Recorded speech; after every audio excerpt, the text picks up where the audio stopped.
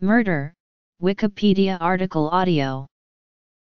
Note, varies by jurisdiction. Etymology. Definition. Degrees of murder. Common law. Exclusions. General. Specific to certain countries. Victim. Mitigating circumstances. Insanity. Postpartum depression. Unintentional. Diminished capacity. Aggravating circumstances. Felony murder rule. Year-on-a-day rule. Murder and natural selection. Historical attitudes. Incidents. Murder rates by country. History of murder rates. Use of the term. Bibliography. Note, varies by jurisdiction. Murder is the unlawful killing of another human without justification or valid excuse, especially the unlawful killing of another human being with malice aforethought. This state of mind may, depending upon the jurisdiction, distinguish murder from other forms of unlawful homicide, such as manslaughter. Manslaughter is a killing committed in the absence of malice, brought about by reasonable provocation, or diminished capacity. Involuntary manslaughter, where it is recognized, is a killing that lacks all but the most attenuated guilty intent, recklessness.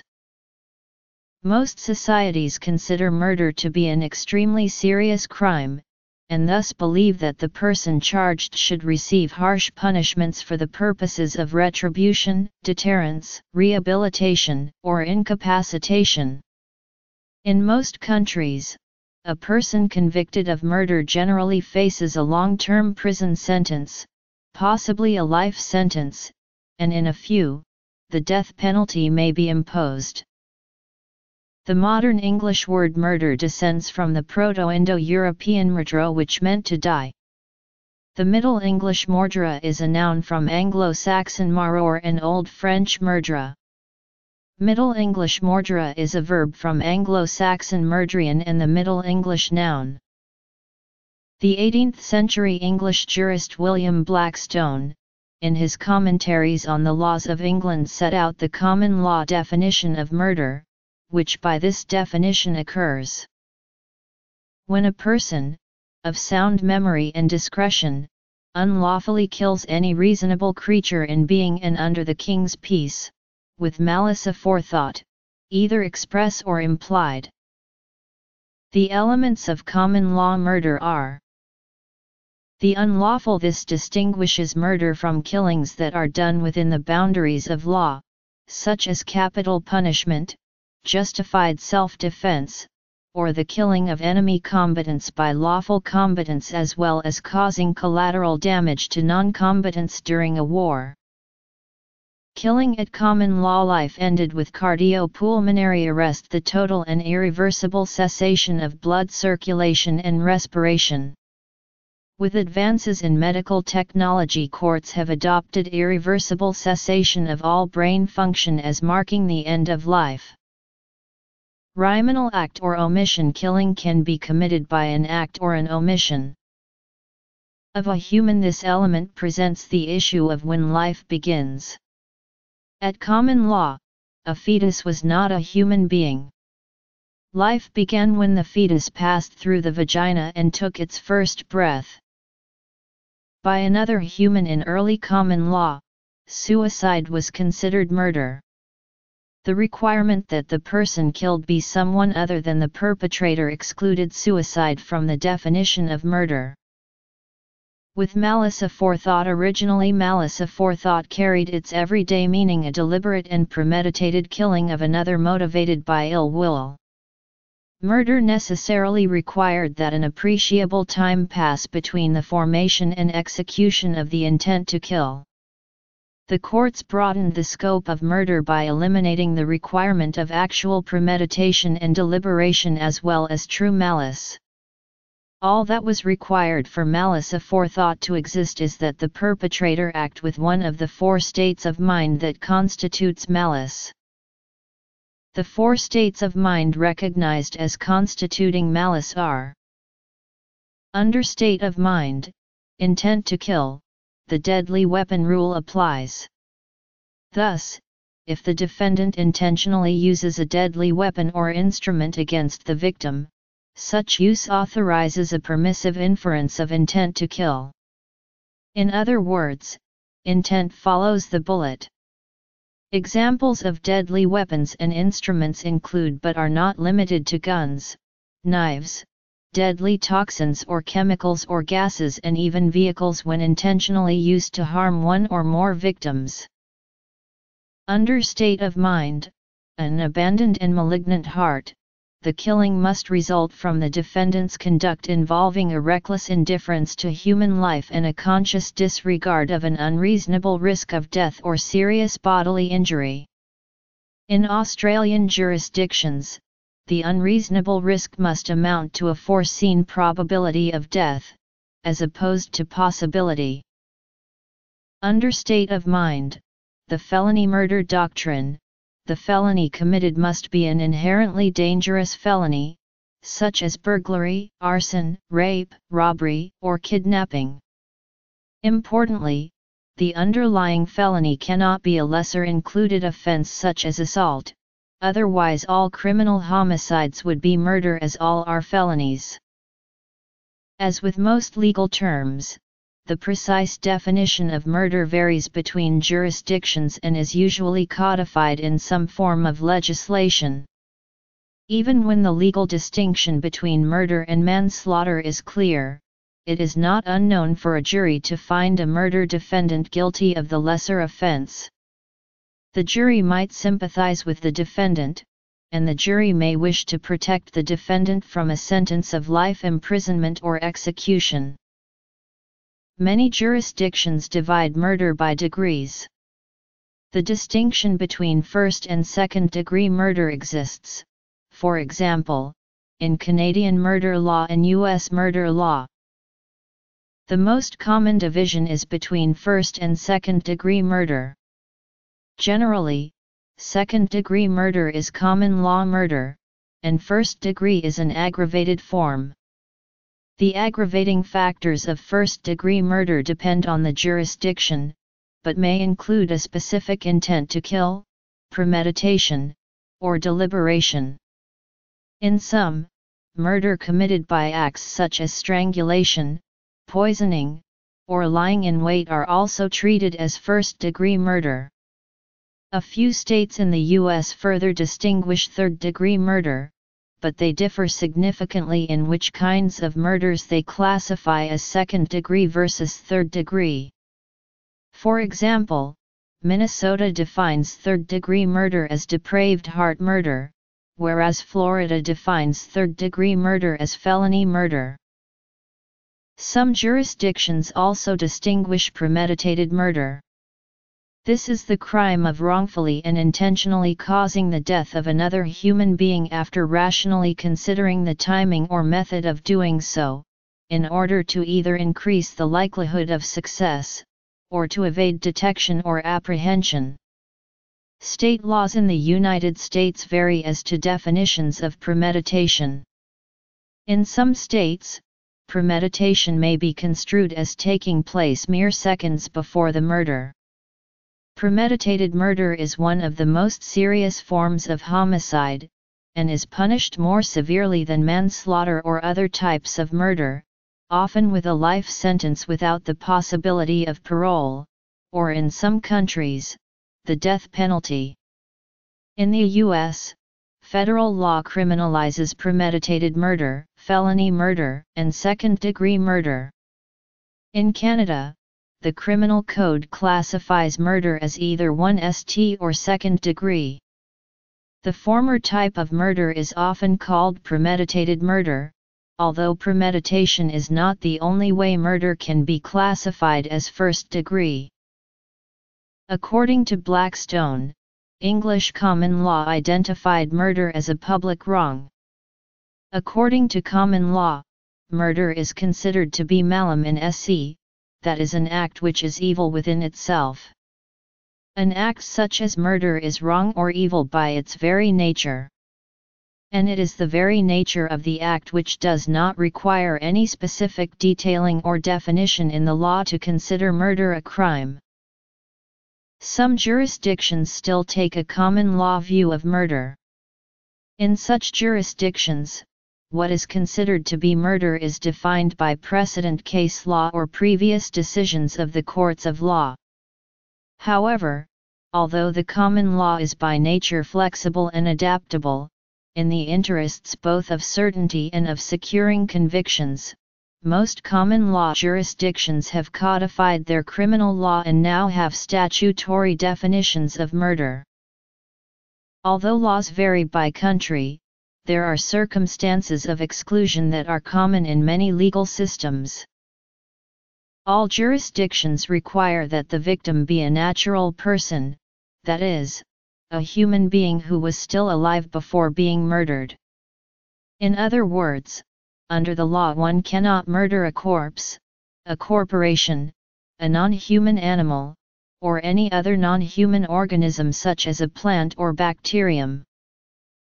California's murder statute, Penal Code Section 187, was interpreted by the Supreme Court of California in 1994 as not requiring any proof of the viability of the fetus as a prerequisite to a murder conviction.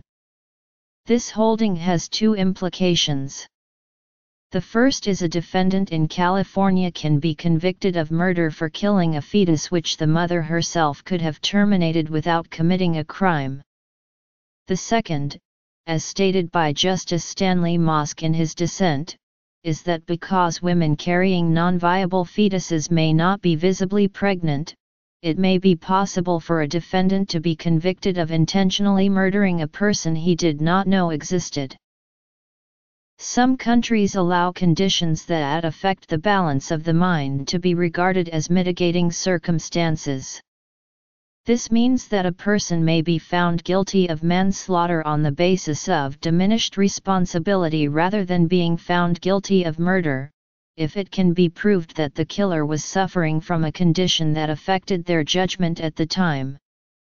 Depression, post-traumatic stress disorder and medication side effects are examples of conditions that may be taken into account when assessing responsibility.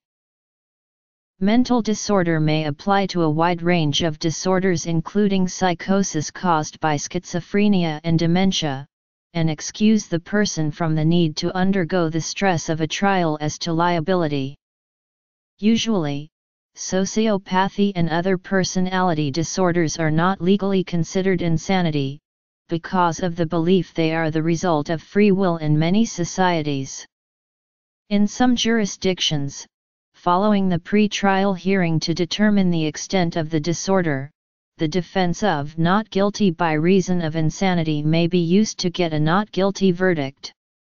This defense has two elements.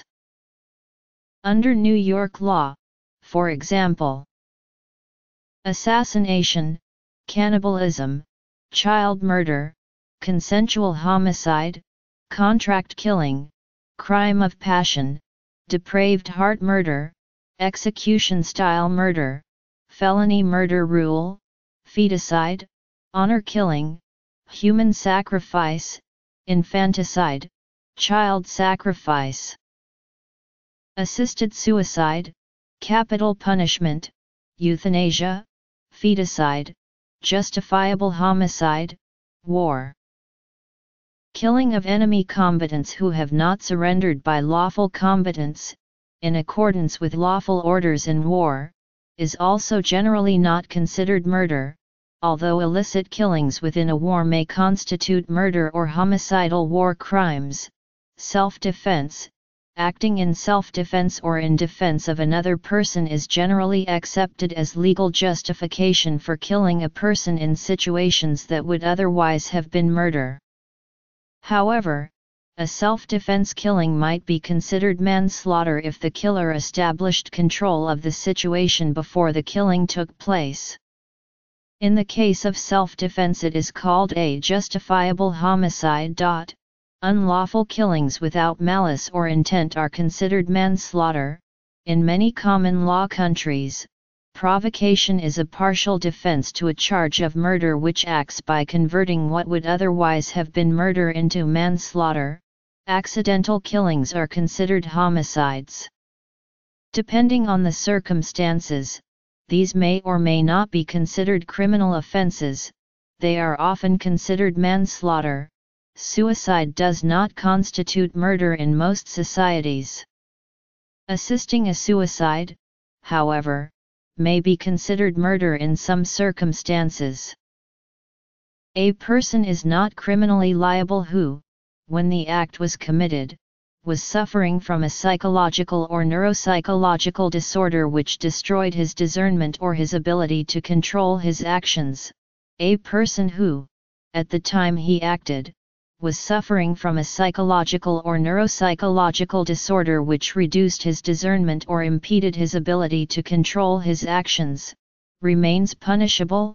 However, the court shall take this into account when it decides the penalty and determines its regime.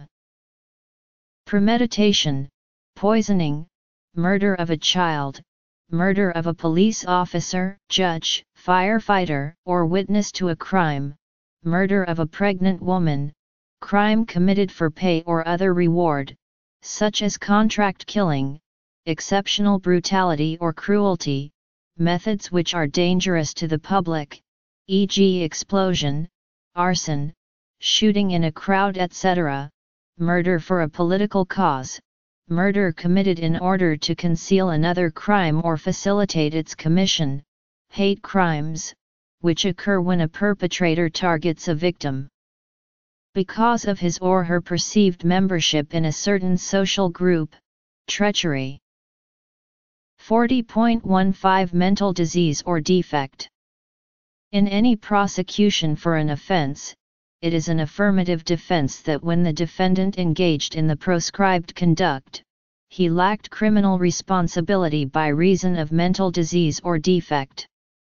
Such lack of criminal responsibility means that at the time of such conduct, as a result of mental disease or defect, he lacked substantial capacity to know or appreciate either, 1. the nature and consequences of such conduct, or 2. that such conduct was wrong. Under the French Penal Code, Article 122-1.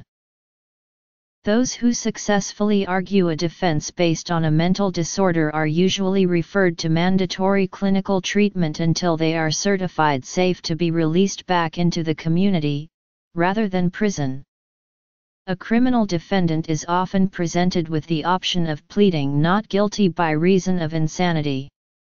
Thus, a finding of insanity results in a not guilty verdict, although the defendant is placed in a state treatment facility where he or she could be kept for years or even decades. Postpartum depression is recognized in some countries as a mitigating factor in cases of infanticide. According to Dr. Susan Friedman, 24 nations have infanticide laws that decrease the penalty for mothers who kill their children of up to 1 year of age.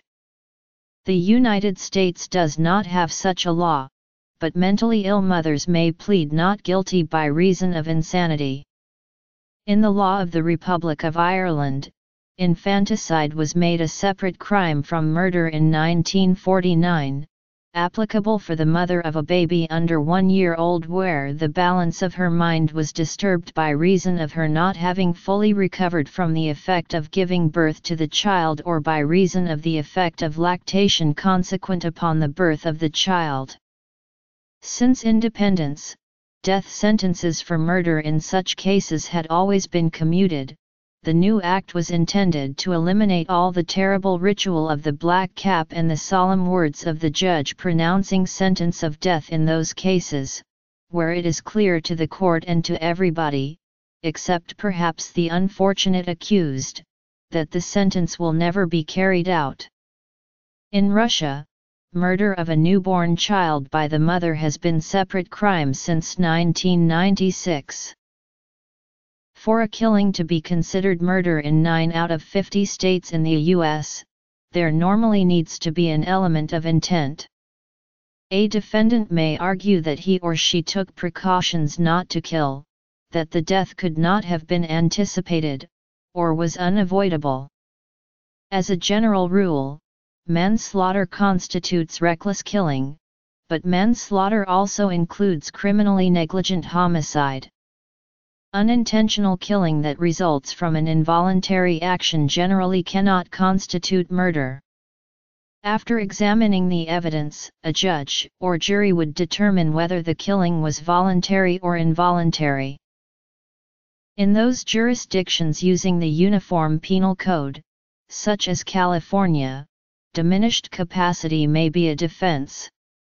For example, Dan White used this defense to obtain a manslaughter conviction, instead of murder, in the assassination of Mayor George Moscone and Supervisor Harvey Milk.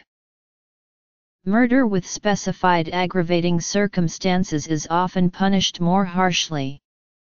Depending on the jurisdiction, such circumstances may include: in the United States and Canada, these murders are referred to as first-degree or aggravated murders. Murder, under English criminal law, always carries a mandatory life sentence, but is not classified into degrees. Penalties for murder committed under aggravating circumstances are often higher, under English law, than the 15-year minimum non-parole period that otherwise serves as a starting point for a murder committed by an adult. A legal doctrine in some common law jurisdictions broadens the crime of murder. When an offender kills in the commission of a dangerous crime, he/she is guilty of murder. The felony murder rule is often justified by its supporters as a means of deterring dangerous felonies, but the case of Ryan Hawley shows it can be used very widely. In some common law jurisdictions, a defendant accused of murder is not guilty if the victim survives for longer than 1 year and 1 day after the attack. This reflects the likelihood that if the victim dies, other factors will have contributed to the cause of death, breaking the chain of causation, and also means that the responsible person does not have a charge of murder hanging over their head indefinitely. Subject to any statute of limitations, the accused could still be charged with an offense reflecting the seriousness of the initial assault. With advances in modern medicine, most countries have abandoned a fixed time period and test causation on the facts of the case. This is known as delayed death, and cases where this was applied or was attempted to be applied go back to at least 1966. In England and Wales, the year and a day rule was abolished by the Law Reform Act 1996. However, if death occurs 3 years or more after the original attack, then prosecution can take place only with the Attorney General's approval. In the United States, many jurisdictions have abolished the rule as well. Abolition of the rule has been accomplished by enactment of statutory criminal codes, which had the effect of displacing the common law definitions of crimes and corresponding defenses. In 2001, the Supreme Court of the United States held that retroactive application of a state Supreme Court decision abolishing the year and a day rule did not violate the ex post facto clause of Article I of the United States Constitution. The potential effect of fully abolishing the rule can be seen in the case of 74-year-old William Barnes, charged with the murder of a Philadelphia police officer, Walter Barkley, who he'd shot nearly 41 years before.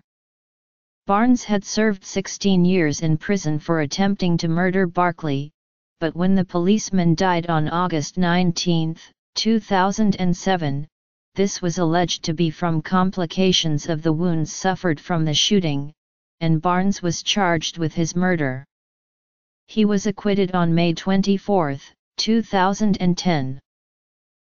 Martin Daly and Margot Wilson of McMaster University have claimed that several aspects of homicides, including the genetic relationships between murderers and their victims, can often be explained by the logic of evolutionary psychology. In the past, certain types of homicide were lawful and justified. George Oesterdiekoff wrote, Evans Pritchard says about the Nuer from Sudan, homicide is not forbidden, and Nuer do not think it wrong to kill a man in fair fight. On the contrary, a man who slays another in combat is admired for his courage and skill. This statement is true for most African tribes, for pre-modern Europeans, for indigenous Australians, and for Native Americans, according to ethnographic reports from all over the world. Homicides rise to incredible numbers among headhunter cultures such as the Papua. When a boy is born, the father has to kill a man. He needs a name for his child and can receive it only by a man he himself has murdered. When a man wants to marry, he must kill a man. When a man dies, his family again has to kill a man. In many such societies the redress was not via a legal system, but by blood revenge, although there might also be a form of payment that could be made instead, such as the wergild, which in early Germanic society could be paid to the victim's family in lieu of their right of revenge. One of the oldest known prohibitions against murder appears in the Sumerian Code of Ornamu, written sometime between 2100 and 2050 BC. The code states, if a man commits a murder, that man must be killed. In Judeo-Christian traditions, the prohibition against murder is one of the 10 commandments given by God to Moses in End. The Vulgate and subsequent early English translations of the Bible used the term secretly killeth his neighbor or smiteth his neighbor secretly rather than murder for the Latin clam percussorit proximum. Later editions such as Young's literal translation and the World English Bible have translated the Latin oxides simply as murder rather than the alternatives of kill, assassinate, fall upon, or slay. In Islam, according to the Quran, one of the greatest sins is to kill a human being who has committed no fault. For that cause we decreed for the children of Israel that whosoever killeth a human being for other than manslaughter or corruption in the earth, it shall be as if he had killed all mankind, and whoso saveth the life of one, it shall be as if he had saved the life of all mankind. And those who cry not unto any other God along with Allah, nor take the life which Allah hath forbidden save in justice, nor commit adultery, and whoso doeth this shall pay the penalty.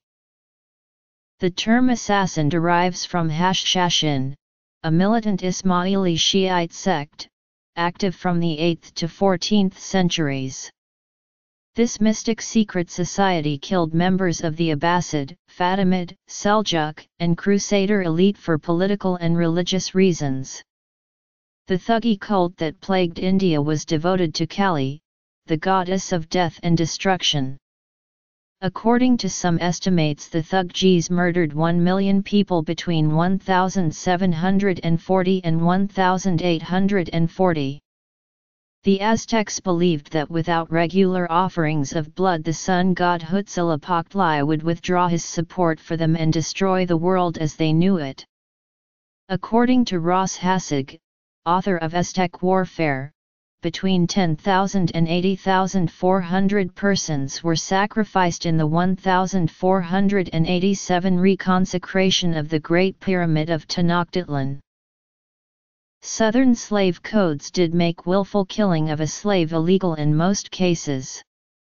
For example, the 1860 Mississippi case of Oliver v.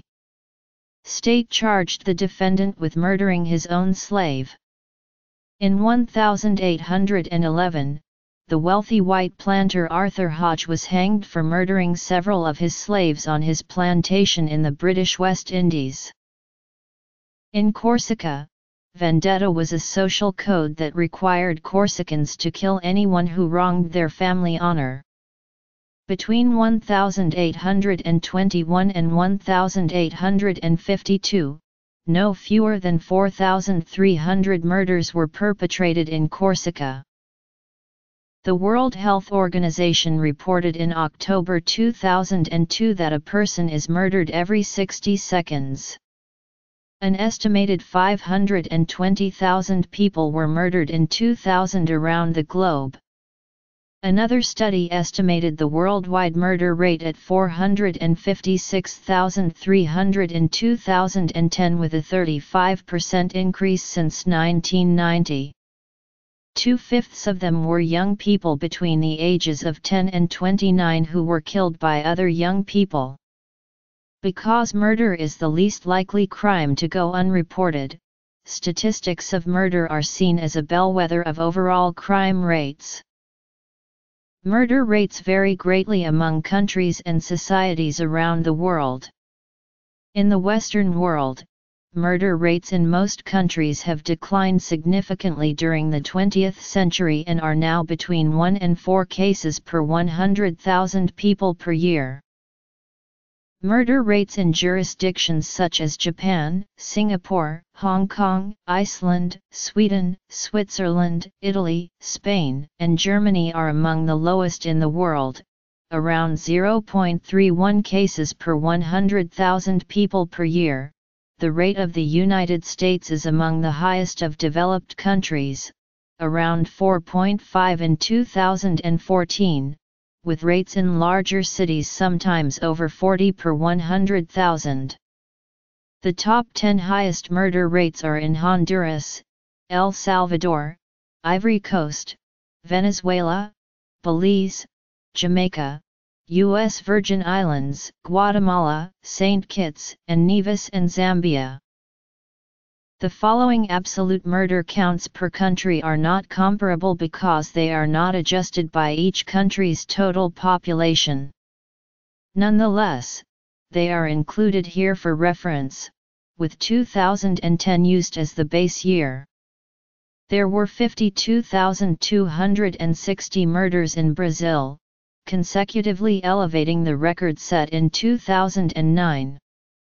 Over 500,000 people were shot to death in Brazil between 1979 and 2003. 33,335 murder cases were registered across India, about 19,000 murders committed in Russia, approximately 17,000 murders in Colombia, approximately 16,000 murders in South Africa, approximately 15,000 murders in the United States, approximately 26,000 murders in Mexico, approximately 13,000 murders in Venezuela, approximately 4,000 murders in El Salvador, approximately 1,400 murders in Jamaica, approximately 550 murders in Canada, and approximately 470 murders in Trinidad and Tobago. Pakistan reported 12,580 murders. In the United States, 666,160 people were killed between 1960 and 1996. Approximately 90% of murders in the U.S. are committed by males. Between 1976 and 2005, 23.5% of all murder victims and 64.8% of victims murdered by intimate partners were female. For women in the U.S., homicide is the leading cause of death in the workplace. In the U.S., murder is the leading cause of death for African American males aged 15 to 34. Between 1976 and 2008, African Americans were victims of 329,825 homicides. In 2006, Federal Bureau of Investigation's supplementary homicide report indicated that nearly half of the 14,990 murder victims were black. In the year 2007, non-negligent homicides, there were 3,221 black victims and 3,587 white victims. While 2,905 of the black victims were killed by a black offender, 2,918 of the white victims were killed by white offenders. There were 566 white victims of black offenders and 245 black victims of white offenders. The white category in the Uniform Crime Reports includes non-black Hispanics. In London in 2006, 75% of the victims of gun crime and 79% of the suspects were from the African/Caribbean community. Murder demographics are affected by the improvement of trauma care, which has resulted in reduced lethality of violent assaults. Thus, the murder rate may not necessarily indicate the overall level of social violence. Workplace homicide, which tripled during the 1980s, is the fastest growing category of murder in America. Development of murder rates over time in different countries is often used by both supporters and opponents of capital punishment and gun control. Using properly filtered data, it is possible to make the case for or against either of these issues. For example, one could look at murder rates in the United States from 1950 to 2000, and notice that those rates went up sharply shortly after a moratorium on death sentences was effectively imposed in the late 1960s. This fact has been used to argue that capital punishment serves as a deterrent and, as such, it is morally justified. Capital punishment opponents frequently counter that the United States has much higher murder rates than Canada and most European Union countries, although all those countries have abolished the death penalty. Overall, the global pattern is too complex, and on average, the influence of both these factors may not be significant and could be more social, economic, and cultural. Despite the immense improvements in forensics in the past few decades, the fraction of murders solved has decreased in the United States, from 90% in 1960 to 61% in 2007. Solved murder rates in major U.S. cities varied in 2007 from 36% in Boston, Massachusetts to 76% in San Jose, California. Major factors affecting the arrest rate include witness cooperation and the number of people assigned to investigate the case. According to scholar Peter Spierenberg, homicide rates per 100,000 in Europe have fallen over the centuries, from 35 per 100,000 in medieval times, to 20 in 1500 AD, 5 in 1700, to below 2 per 100,000 in 1900. In the United States, murder rates have been higher and have fluctuated.